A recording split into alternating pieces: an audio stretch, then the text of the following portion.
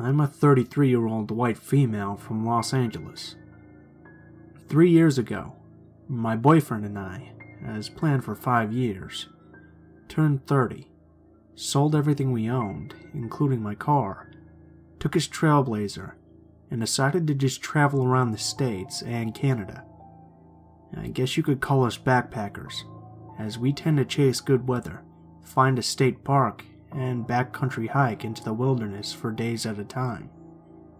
My brother likes to joke that we're anti-establishment hippies. We don't necessarily live off the grid, but between the two of us, we have one prepaid phone which we use for emergencies or checking in with family and friends, and one MacBook which I use for work. I'm a freelance writer and content creator, and I'm on retainer with a robotics company. I mostly write boring white papers or web content.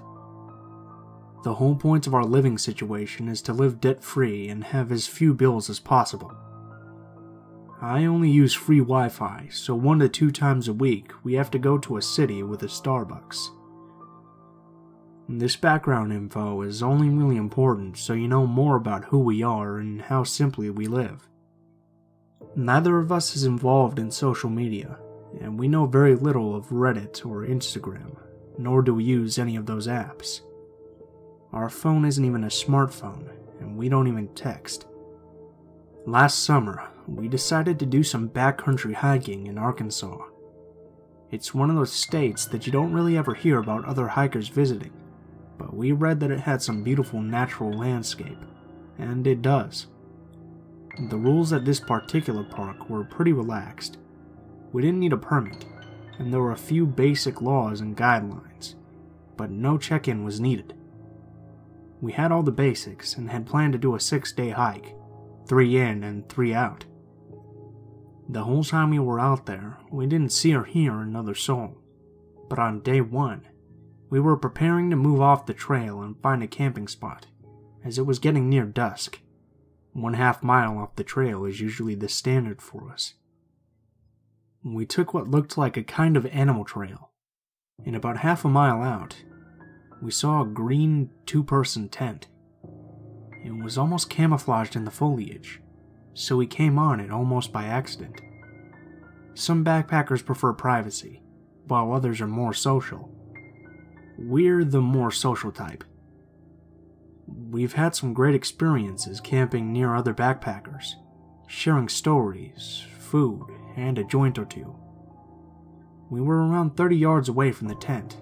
It was zip closed, so my boyfriend shouted a greeting to make our presence known. No movement and no sound. We assumed Green Tent Guy either wasn't around or didn't want to be bothered, so we started off in a new direction to get some distance between us. We camped and never heard a peep. We moved along the next morning, completely forgetting about Green Tent Guy, until nearing the end of day 5 on our trek back. We were again looking for a spot to camp off the trail, when we came up on the green tent again. This isn't that unusual, but normally backcountry hikers keep moving, so we weren't really expecting it. The tent flap was open, so my boyfriend yells his greeting again, and still nothing. He wants to go check it out, saying it's weird and maybe someone is hurt. I didn't like the idea from the get-go, because even though we hadn't had any bad experiences personally, we'd heard enough stories from other backpackers about hermits and mountain men that want privacy, carry guns, and those sorts of things. But my boyfriend assured me we'd be fine, and if all else failed, to offer him some weed to keep the peace, and we'd go on our way. As soon as we get within 20 yards of the place, the smell of decomposition is intense. My boyfriend had been hailing his greeting over the last 20 yards, and once the smell hit him, he stopped and turned to me and said, "What if we find a dead body?" My skin crawled and I was immediately afraid. I had never seen a dead body before, and I didn't want to.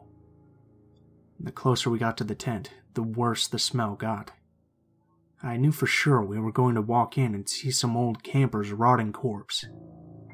What we found was worse than that. Outside the tent was a dead doe's legs, all 4 of them, covered in flies. It looked like the legs had been cut most of the way, and then ripped off the rest. It was a mess. Inside was the body and head of the deer, but the middle portion was swaddled in a blue fleece blanket that was blood-soaked at the bottom where the legs used to be. It was laying on its side, bottom facing the tent entry. The tail had been cut off, and the anus/vagina was covered in dried blood and agape, like something had been penetrating it. And the same with its mouth. The bottom portion was bent down at a scary, broken-looking angle. The tent was open, so we could see everything without having to go inside. Not that we would have anyway, because at this point the smell was almost debilitating. There was a dirty, almost empty clear bottle of Jergens baby oil, and a stained green and white fringed kitchen towel. And that was it. I immediately started crying and begged him to go. All he could muster was, "What the fuck?" And we turned and ran. We ran to the trail and jogged down it for as far as we could go, until dusk was fully on us and we had to set up camp. We didn't go very far off the trail and neither of us slept. We didn't start a fire or use headlamps after full dark. We just sat up whispering to each other, going over and over what we had seen. Every little noise startled us. It was like our brains were on red alert. I kept thinking that at any moment, the dead deer rapist would come back to his tent, see our footprints or something, know we were there, and track us back to our tent. I've never been so scared in my entire life. Just before dawn, we tore down and started out. My boyfriend stopped at the ranger station on our way out of the park to report what we had seen. The ranger was a young guy around our age, and he looked as freaked out by our story as we were telling it. He wrote most of it down, and my boyfriend showed him on a map approximately where it had been. He asked if we knew how the deer was killed, and at that point we hadn't even thought about it. We just assumed it had been shot, but because of the blanket we didn't see a wound. We weren't exactly giving it an autopsy though. We've since shortened our backcountry hikes to a maximum of 4 days, and we've also been a lot less eager to call out to other campers. We've never approached another unmanned tent again.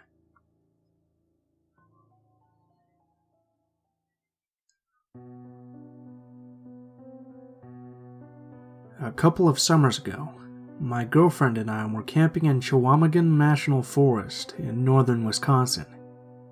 After our experience, we don't plan to return unless we go with a large group of people.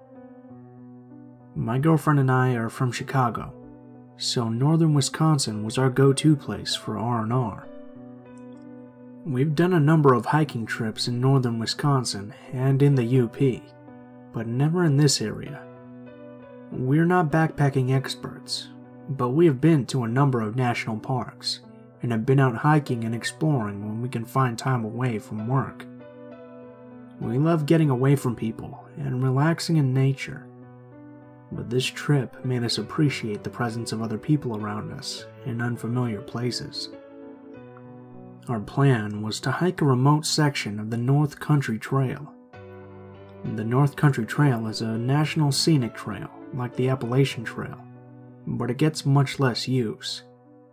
In some parts of northern Wisconsin, the trail is very remote, and the only access is via logging roads. We plan to hike 15 miles along the trail to a backpack shelter, spend the night, and hike back to the car the following day. We spent the night at a friend's house in Wausau, and we set out early the next day to the trailhead. As we entered the national forest boundary, we were captivated by the beauty of the thick green forests.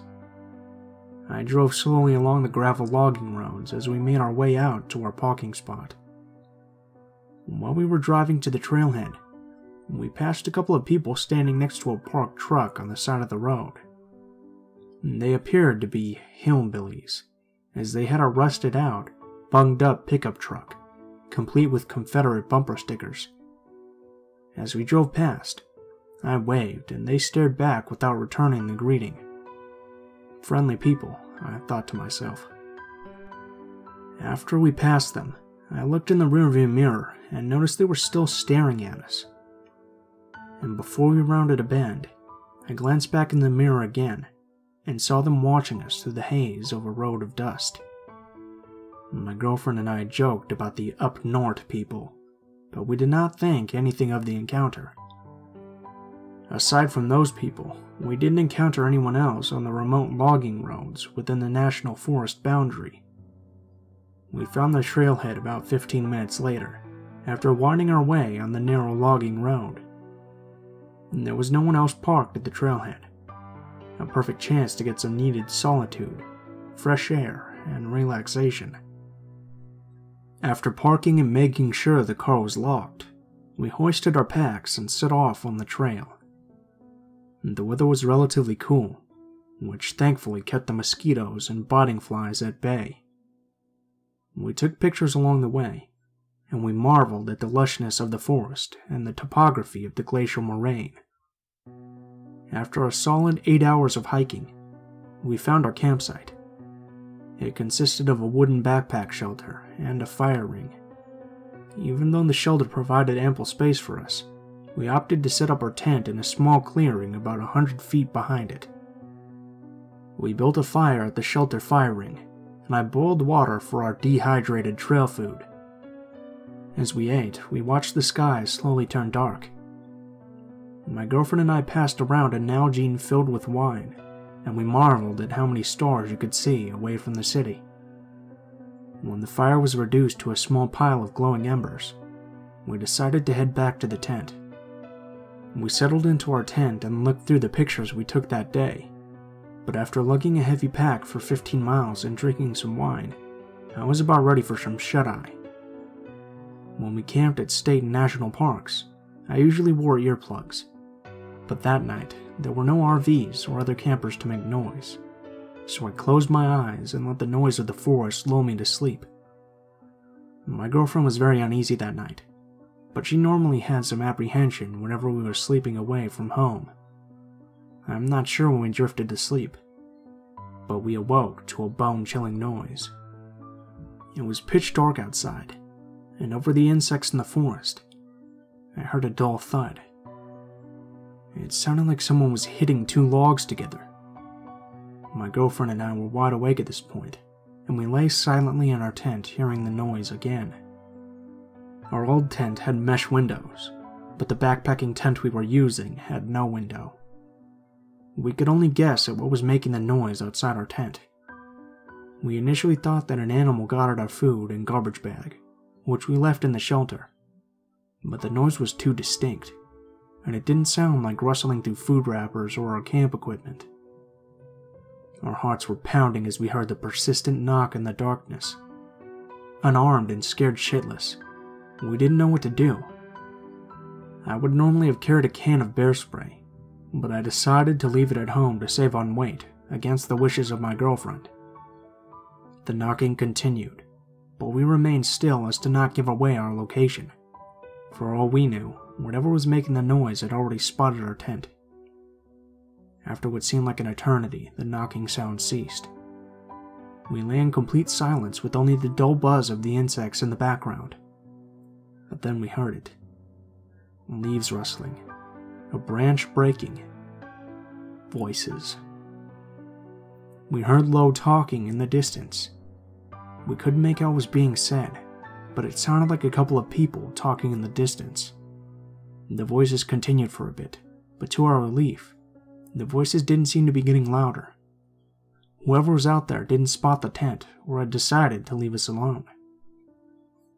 We sat in our tent for the rest of the night, adrenaline surging through our veins. At the first light, we slowly got out of the tent.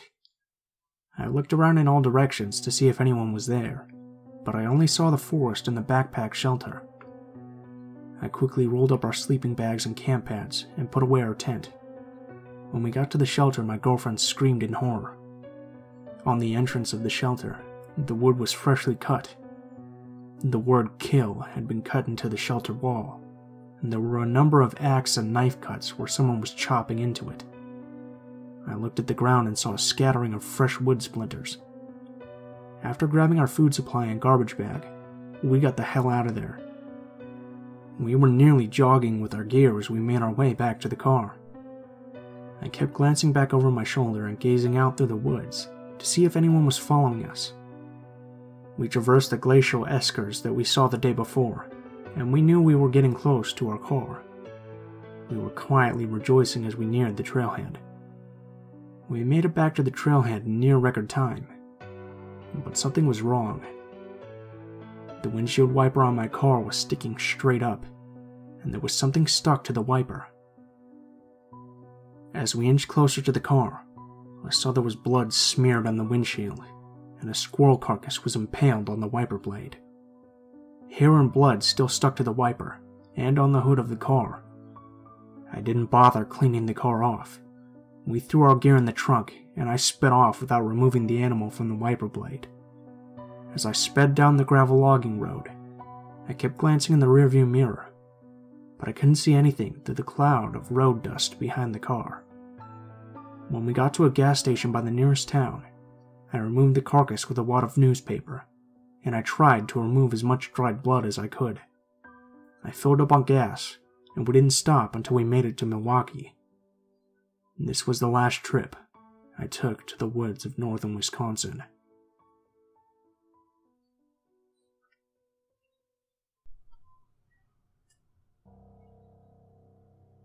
This particular incident happened almost a decade ago, when I was maybe 10. I think I should stress before this that my parents really aren't pranksters. Even in regular social situations, where everyone's joking around and messing with each other, they usually get straight to the point. I have no reason at all to believe they were lying. It was the camping trip my dad had been looking forward to every day since the snow had melted into springtime. He'd requested a week off work late in June so that we could all go up to his favorite chunk of forest. And this state park was about an hour's drive away from where we live, and we'd do this thing as a family. We get set up on the campground. Us 2 kids in one tent, my older brother and I, and my parents in another tent. And the first day goes great. There's a lot of splashing around in the river, hiking. I've been a kind of chubby kid my whole life, so that part was less great. Doing fun family stuff. My brother and I rarely get along, but this is one of those rare moments that we enjoyed each other's company. Anyway, the sun starts to set, casting everything in gold, and then night finds the 4 of us sitting around the campfire making s'mores. I remember getting really spooked by all the noises in the distance, and my parents were constantly telling me to calm down. They reminded me that there were other campers here.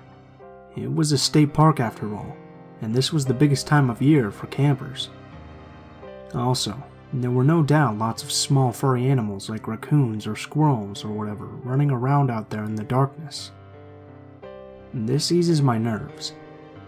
For a moment or so, though, I could have sworn that I heard a very particular sound nearby. I knew that sound from all the games of hide and seek I'd played so often as a kid. It was the sound of someone trying to hold their breath, but being too excited to completely fall silent. I only heard it for a moment though, and then it was gone. The real event happened the next night. All 4 of us were in our tents, my brother fast asleep in the sleeping bag right next to me. I have a lot of body warmth on account of my chubbiness, so I had unzipped my bag and was just laying, staring into the darkness. I was trying to fall asleep to the soft lullaby of Mother Nature and whatnot, but it wasn't really coming to me. I reach over, and as delicately as possible, slip my brother's old phone out of his pillowcase where I knew he liked to keep it safe. I don't remember the time exactly, but it was early in the morning. Back when I was that age, I rarely stayed up after 10 p.m. I'm going to college, so obviously it's a different story now. Nearby, I heard a zipping sound. It was probably coming from my parents' tent, I figured. Thinking that somehow my dad knew I was awake, I quickly slipped the phone back into the pillowcase and fell back into a sleep position. Muffled footsteps, and the crunching of gravel and the snapping of twigs, walked closer to our tent. They came to a stop right outside the tent flap. "Dad?"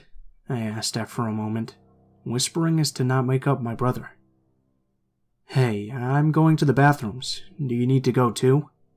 the person outside the tent asked. Remembering that the bathrooms, that big building in the middle of the campgrounds that held the showers and the toilet stalls, were in the direction my dad was walking, I realized that I did have to pee. "Yeah, give me a second," I replied quietly. So I quietly got up, stepped gingerly over my older brother, slipped on my flip-flops, and exited the tent. Sure enough, some ways down the gravel pathway that led to the bright light of the bathrooms was the big, bulky silhouette of my father. He was too far, and the light too glaring to see him clearly. I walked after him, shivering slightly in the wind. It wasn't exactly cold, but it was colder than inside the tent. I got to the bathrooms, and my dad was already in one of the stalls since I couldn't find him anywhere in there. I went into a stall and did my business as he exited his, and he left the building again without washing his hands. I finished up and followed after him. "Dad, wait!" I whispered, picking up speed to catch up. The bulky silhouette waved a hand toward me and headed to a completely different angle of the trees than we'd come. This confused me, and I stopped. "Hey, come on, this is a shortcut," my dad said. I realized I'd never actually seen his face that entire night, so I got a little nervous. "That's a stupid shortcut. I'm going this way," I said, and headed toward the actual direction of the campsite. "Get over here right now. We're going this way, you little shit." My dad had never sworn at me before, so that's when the alarm bells really started ringing. I turned and ran as fast as I could, finding our camping spot and practically diving into my parents' tent. To my surprise, I found my parents playing cards under the light of a tiny electronic lamp. I asked my dad if he'd gone to the bathrooms at all that night, to which he replied no.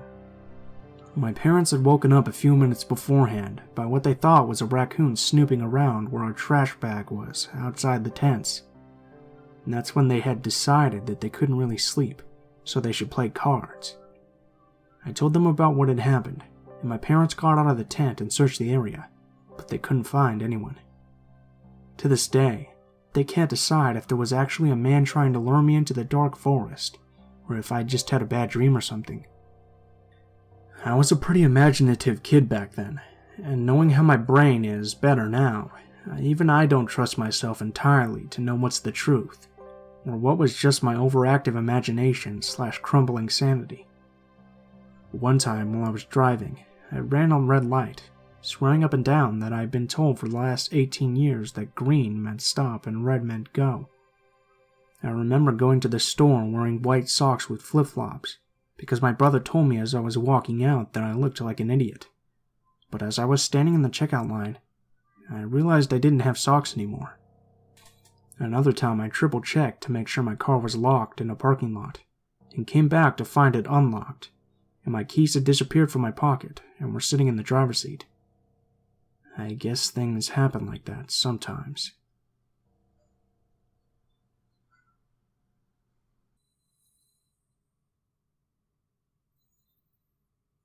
What's up, guys? Blue Spooky here, as always. I just wanted to thank you guys so much for watching, especially if you made it to the end of the video here. If you liked the video, please feel free to leave a comment, or like and share if you feel so inclined. If you have any stories you'd like me to read, or any personal stories you'd like to send in, please feel free to take a look in the description below. There will be links to all of my social media, including Facebook, Twitter, and Gmail. Go ahead and send me a message on any of those, and I'll try to include your story in a video as soon as possible.